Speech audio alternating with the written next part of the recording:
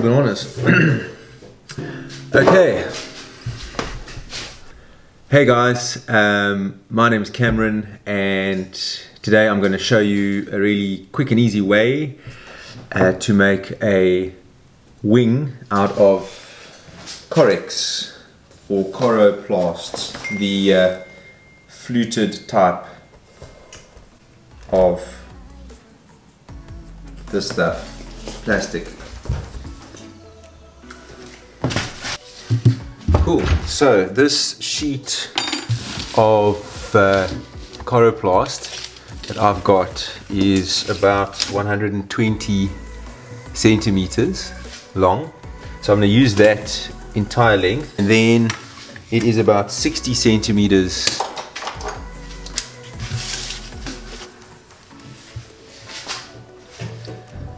okay, so 15 over there, and then I'm going to put in a centimeter for the fold, and then I'm going to put in, so 15 plus 1 for the fold, plus an additional 15, which takes us to 31, and then I'll add another 4.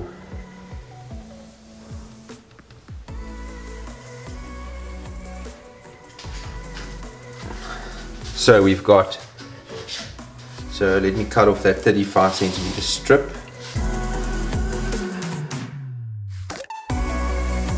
Can you see what I'm actually doing? Yeah. Okay.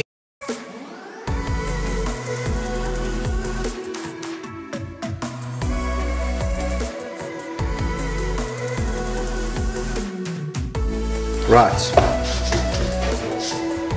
Okay, so we've got our wing strip here now.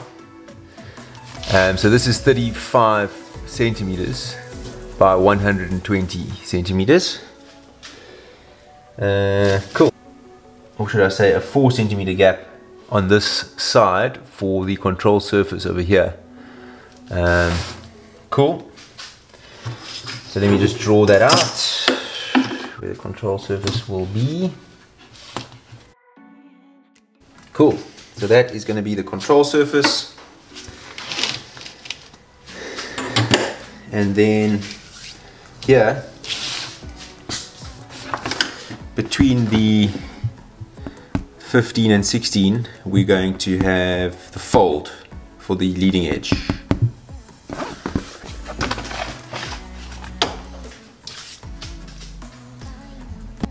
Cool, so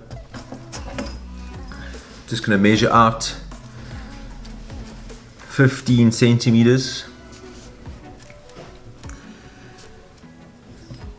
along the length for the fold. Then I'll grab some sort of a blunt object like this screwdriver just to crease the length for the leading edge fold.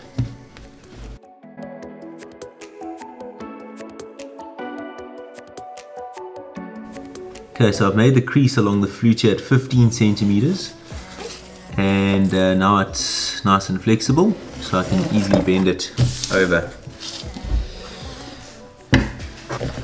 The longer side over here, the longer edge is going to be the top surface, and the shorter edge will be the bottom surface.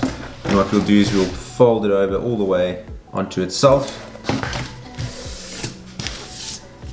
But before we get there, we're going to make a wing spar.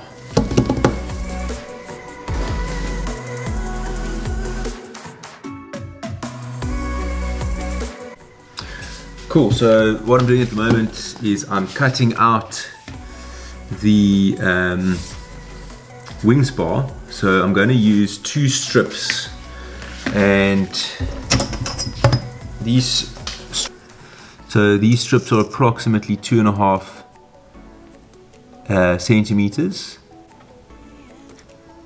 and I'm going to cut out 2 of these strip lengths to make the wing spars. going to be stuck together, and then I'm going to use those as the wing spar. Okay, so then it's also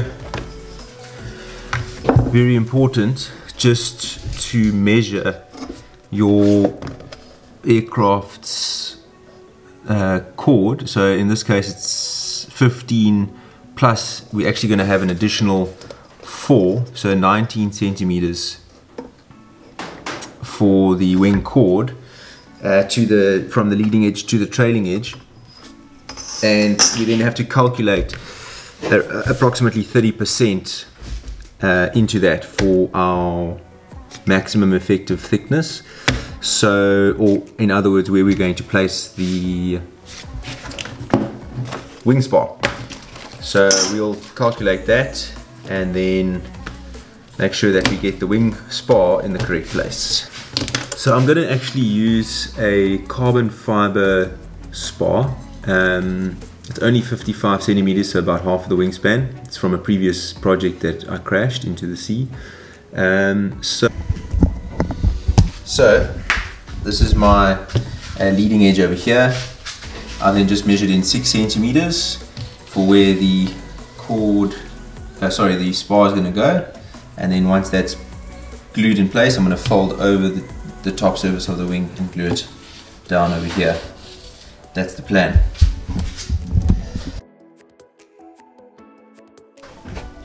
What I'm actually going to do is with the wing spar, I'm going to add in these 2 strips just to give us a little bit of more camber for the actual wing curve.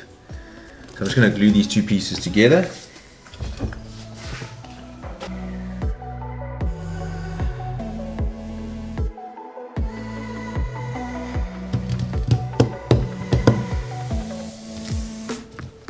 Cool, now I'm just going to draw some lines so that we can know where to glue.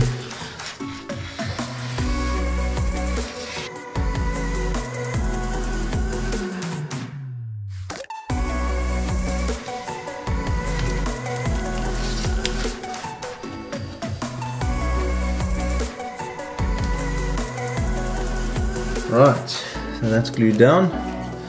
So now what we have got is the bottom part of the wing with the spar, carbon fiber spar, and then these boxes just to create a bit of camber. And then what we're going to do is obviously fold the wing over itself. There we are. Cool. So it's going to look something like that, and then we're going to stick that down. Very basic design. Actually, Flight Test uses this design. If you haven't checked them out, look for Flight Test on YouTube, and they use these sort of square type aerofoil designs. Works great for RC applications. Cool. So now what we're going to do is glue down the top surface of the wing. And then what I'll do is I'll use this stage just to push it down and apply some pressure there.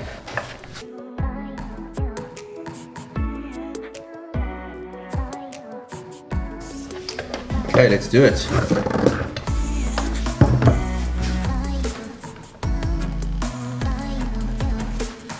Just right on the edge there.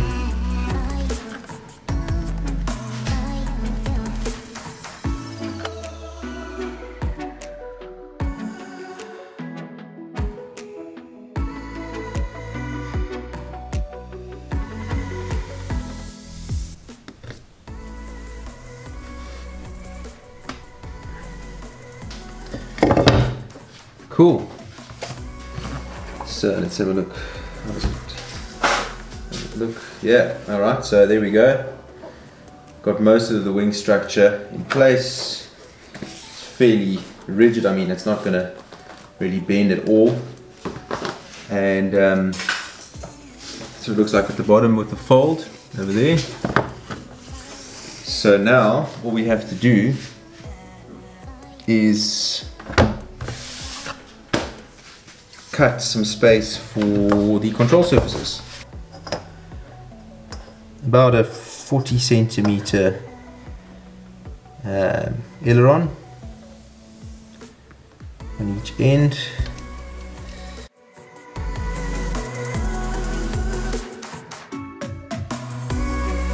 And now we just have to cut those free.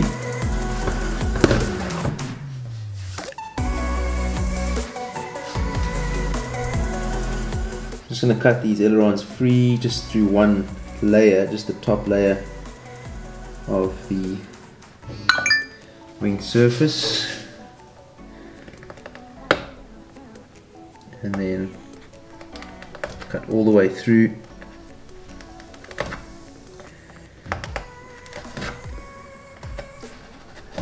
And then do the same on the other side.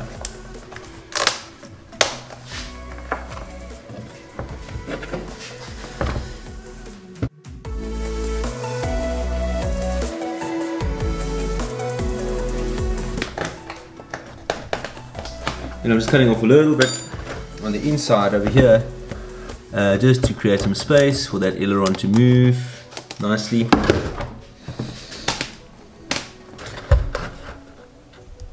Okay, so now I'm just going to quickly cut off a little bit of the excess Correx on the top, just so that the aileron can move nicely.